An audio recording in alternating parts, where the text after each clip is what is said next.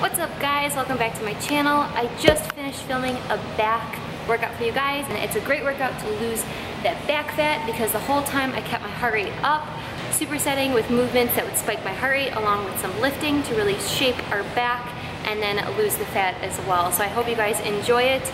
I am sweating, so I hope you guys sweat too. Hi guys, welcome back to my channel. So I'm back with a voiceover. I'm going to be talking about this back workout, which I superset a lot with high intensity movements.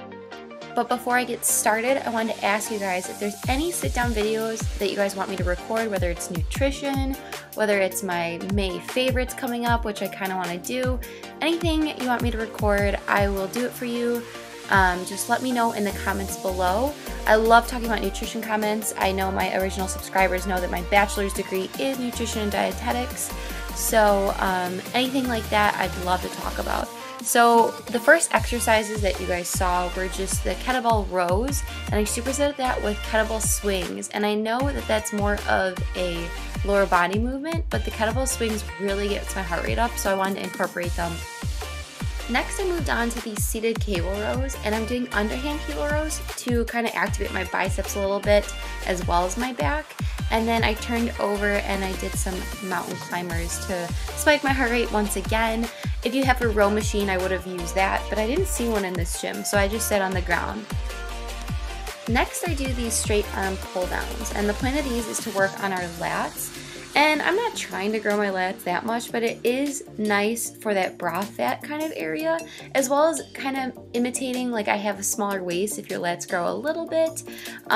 You'll see that I don't really do a lot of wide-handed movements, but for this one I do a little bit more than shoulder width apart to really hit those lats. And then once again, the movement that I'm supersetting it with are speed skaters. And just going back to any straight arm, any back movement, pull down. If your hands are wide apart, you're gonna hit more of your outer back, and as you move your hands closer together to yourself, like when you're doing rows and your hands are closer, or pull-ups and your hands are closer, you're gonna be using your inner back more. So that's just a rule of thumb I go by to make sure I know which part of my back that I'm targeting. Next, I moved on to one arm dumbbell rows, and I don't like these because they're hard.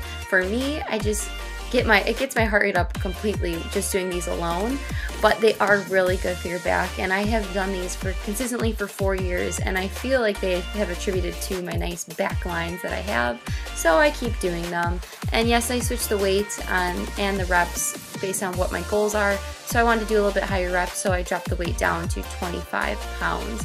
And then I did these side-to-side jumps, which are really hard, and I was sweating a lot after I was doing those, so just be careful to make sure you don't miss the bench or fall or do anything like that. I know if you have a box around, you can use that.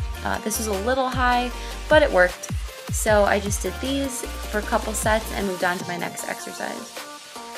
Next, I paired a lower back movement with an upper back movement. So I just did these back extensions, and I was trying really hard to make sure I wasn't going past parallel once I went all the way up and was squeezing my back and was extended. I see a lot of people hyperextending their back, and that's where a lot of back problems can come into play, so make sure not to do that. And then I did these rear delt face pulls, really targeted on the kind of like the back of your neck area, but it gives you some really beautiful lines back there if you put these in your workout. That's going to be it from me for today. See you in the next workout.